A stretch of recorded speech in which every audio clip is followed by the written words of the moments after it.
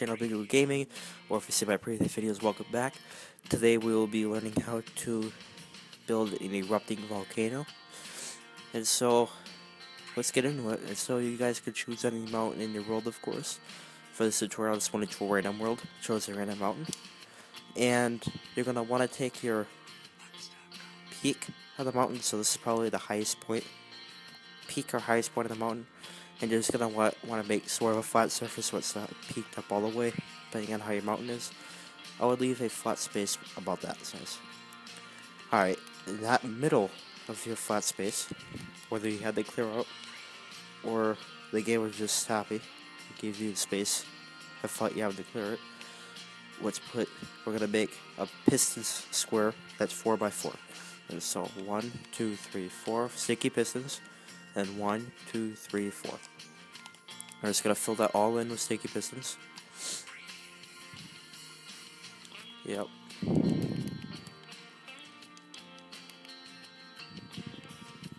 And just fill that all on top of dirt.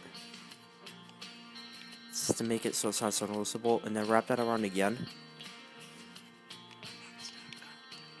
Just around that side. I mean, do something random so it looks like you just didn't pop something on top of it. There's at least so much you can do, but yeah. Okay, so perfect. Alright, so now you basically want to go up like this, and for right now, just put a ring around. What I am right now is so that outer layer that you put, you're just gonna want to wrap around that outer ring that you just put down on the floor. And then right here, just basically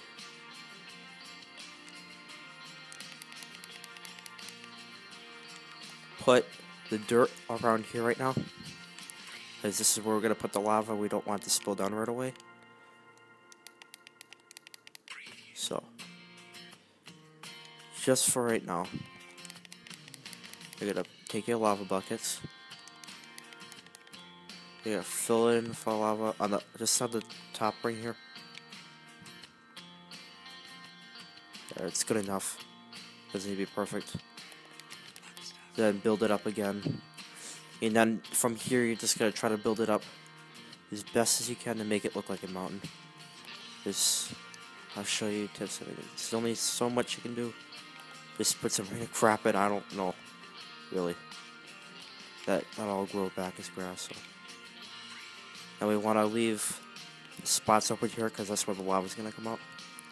So without further ado, we will get into that part right now. So we're going to want to get down where the pistons are. And clear out where we put the pistons. Let's see, so I get over here. And there's going to be 2 or so. But just like that. And then underneath here, just go ahead and put torches, yeah, on all of these here.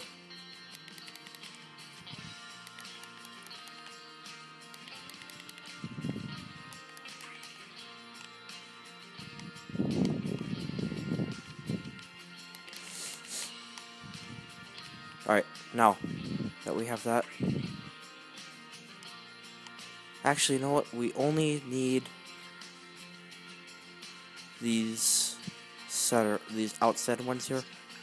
We don't need these right here. Now, we just put lava down here. So what you're gonna do is actually, we could do it the way I was gonna say, but it's actually a simpler way.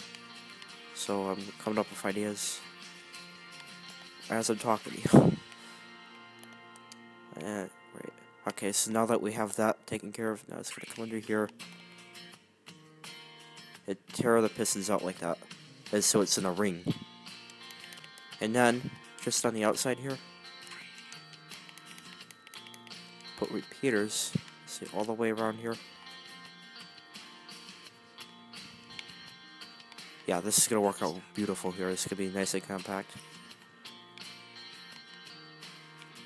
So it actually, this right here, since you already have a repeater, just take that one out there, that one out here, and then here, since I already have a repeater here, just put one here and here. And then just take your redstone, bring it around here. If you get any holes like I am right here, we'll just fill that in later on. Right now, you just gotta go all the way around with the redstone. Make sure you have this all connected up, like I do, almost.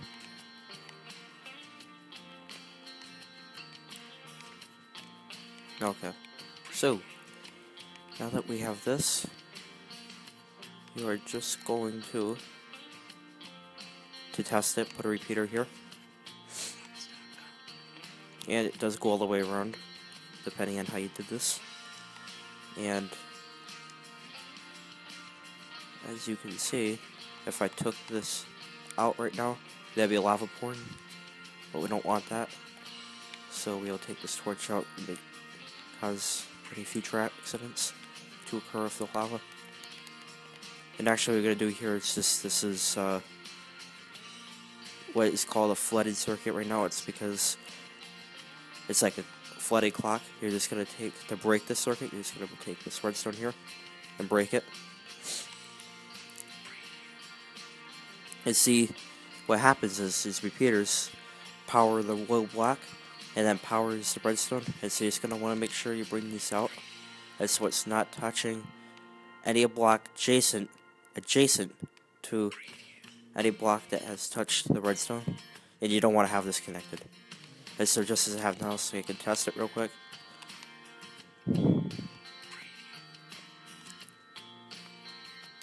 And now that we have this a little bit different, it's going to put a repeater right here, and all should be good as we take this torch out and it all goes back. And yeah, so now what we're going to do is just dig down a little bit more, and we're going to put a circuit in that allows you to make it so, so if you want the volcano to erupt every 5 Minecraft days, every 6 Minecraft days, every 20 Minecraft days, I will show you how we can do that now, because this is the other part of the erupting volcano tutorial. And so we can just put a regular piston here, regular piston here. You can put a regular piston here, regular piston here. Just the bigger you make this square, I'm going to show you here, it's going to be a big square, actually a rectangle for me, and I will show you. And so this would be an example of one, and each of these glass blocks represent a Minecraft day basically in the circuit. And so the bigger you make this, the more Minecraft days you can have without it erupting. So if you personally want it to erupt very rare, you want it to erupt like, I don't know, every 40, I mean there might be some people out there, every 40 Minecraft days I have my thing erupt, so it's like really realistic. Well, you're going to be doing this a big square here. But just, if you want it simple, you don't need anything more than what I have here. 1, 2, 3, 4, 5, 6, 7, 8 days. So every 8 days, it will erupt. And you're just going to take one of these glass blocks, replace it for white wool. Don't do it one that's adjacent to a piston. It's one like that, or it's out in the middle, so we here or over there. On that side. And then you're just going to down here, place a redstone torch, put that there, and then place redstone here. And this is actually what's going to go to our output that we were testing up above here. And so now we're just going to try to make a redstone trail that goes from there down to here. So we'll figure this out.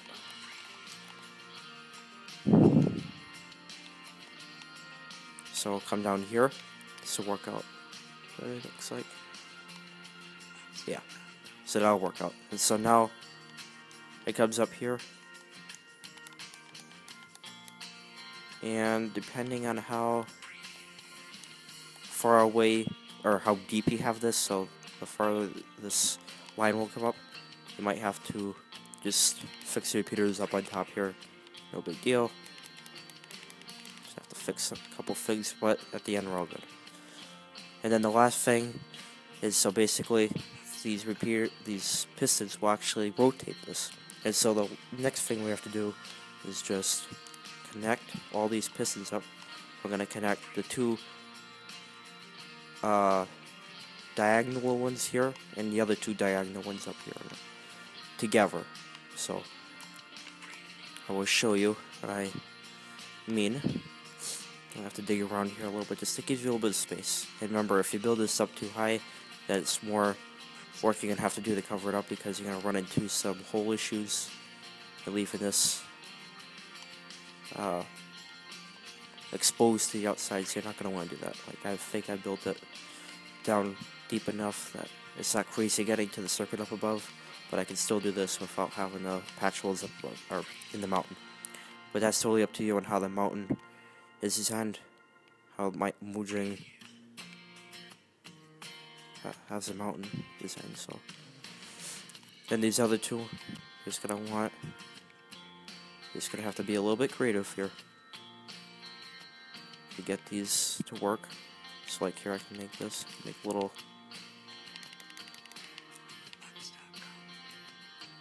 trail. Let's see if I can do, bring this. If you're following my design here, it's gonna kind of make it up as I go. And so yeah, this should work. And now we're just gonna bring this piston back up over here to this. And so it's gonna come around. And eventually, so work in our erupting volcano is almost finished.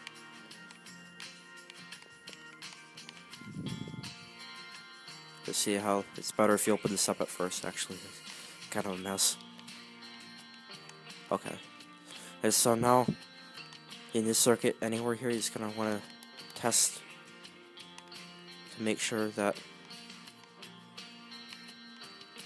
both pistons work. And so, like over here, you're gonna need to fix your redstone line to make sure it goes directly into the piston here. Don't have it on the side, otherwise it will not work. And over on this side, test the same connection in the same general area. Let's see how they're both going. And so what we're going to do here is basically just take the outside lead and bring it in 1, 2 pistons with a 4 tick. So right here, 4 tick delay. And then we're going to come around, so like that. And so when I have a button going to the outside lead, not the inside lead now, the outside lead, that goes, and the other side should go too. So, and if it doesn't, that just means you need a little bit more delay. It's no big deal. Try a 3 tick.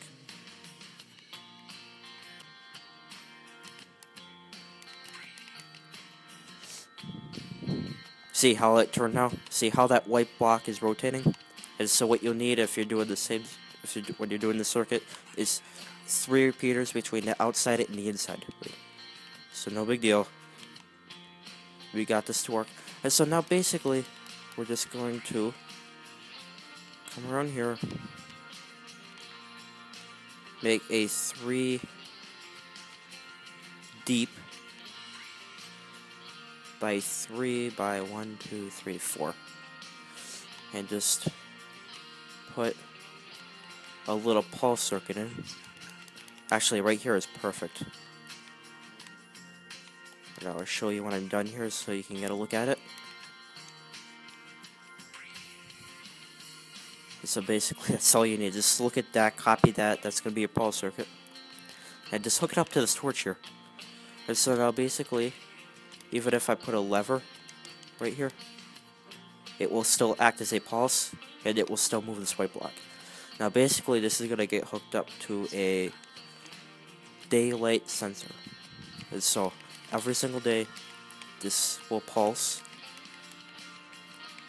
which will send a signal to here, and when the light block gets all the way around here, it will erupt, and in 8 days, or however big you've made your square here, it will erupt at that time. And so now out here, he's gonna try to find outside here. I would just try not to make it too noticeable. I mean, I'm guessing you're doing this off of a huge mountain, so it can't be too bad. I can do this. I'll show you a little trick here. The sensors, but this come down here, it kind of gets straight up to your circuit here. And then out here, what you could do is, even though no one's gonna notice this because it's a huge ass mountain, you can still put this green carpet over it, and it will still work just fine. It's still, I don't know if you want to keep this, but carpet does work. See, I can show you that this is still lit with the green carpet. You can put lime, I don't know. I just try to be a little bit creative.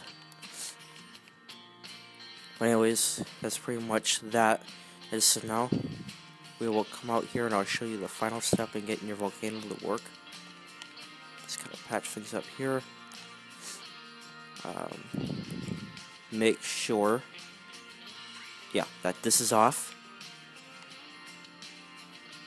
And cover up all your redstone shenanigans here. Sorry if I pronounced that wrong. And just take out this ring here. Don't take out this inner part yet, because that's where the lava will come out of. And basically from here, you just gotta try to make some sort of design to make it look like a mountain. So we'll see what we can do here in a few minutes. I'll just kind of get a peek there. And then, I don't know. This is gonna look more like a temple. But something, I don't know. Just make this kind of peek up. Make it look like something that would actually be here. So you don't notice the volcano. I'm just gonna do something. I don't freaking know. I don't know. Leave a couple holes for the lava to get through. In the corners, I'd say. And it rains. Well, that's wonderful. Yeah, just kind of just be creative. I don't know, I'm just doing something stupid right now. But eventually that will grow in the grass, and I don't know, maybe it'll look something like a mountain. Okay. So, next, what you're gonna do is, if you just want to leave it, you can, that's pretty much it. You can just leave it alone now, and just wait for it to erupt. Or, just to show you guys, I'm just gonna come down here and just make that white block go to where it's erupts, so override the system, just to show you the eruption. And so right now, see how that's lit? See how we have lava pouring now? And so now this lava should pour all over your mountain. Now it takes time, and basically the hatch will close every single the date for like the day it'll be open, and the next day it'll close, and then it takes time for the lava to disappear, obviously. But hopefully, if you made the days long enough in between, so if you put like 20 days, this will be long gone, and then you can have some time before it erupts again. If you do it short like I did, you might have it like constant volcano, but that's all up to you guys. And then, I don't know, with this thing I did here, you don't have to do it because it's kind of making the lava not be so flowy. But you can kind of make this work, I don't know. Just kind of fool around with it and make it work. And so it works to your pleasing. But basically, as you can see, I'm in the winter biome, and we have a volcano happening right here. And so, look at that, the volcano's erupting, we're all gonna die. Whew. It's intense. Alright, then obviously, this will work. Now, one thing actually here is this will actually, lava, if you have it, will probably burn the carpet. I didn't think of that. But you can do it won't burn the daylight sensor, they'll see your block. So even if it burns the carpet, you got your daylight sensor, you can just leave the daylight sensor there. No one's gonna notice if you have it. Not so noticeable on the side of the mountain, no one's gonna notice. But obviously this daylight sensor will just move it around and it will keep going forever and ever and ever. So that's the erupting volcano tutorial.